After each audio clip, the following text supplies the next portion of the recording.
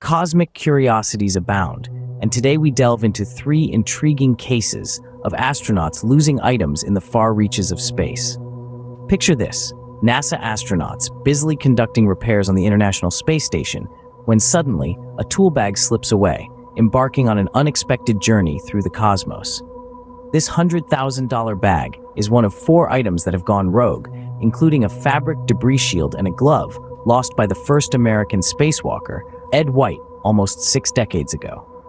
Now, let's add a dash of humor to our space saga. Imagine the suspense when a tomato, part of NASA's space-grown crop project, goes missing for 8 months. Astronaut Frank Rubio, the accused tomato thief, was eventually exonerated when the rogue fruit was found. Remember, while we may lose a few items along the way, the quest for knowledge and discovery in the final frontier continues unabated. Tune in next time for more tales from the cosmos.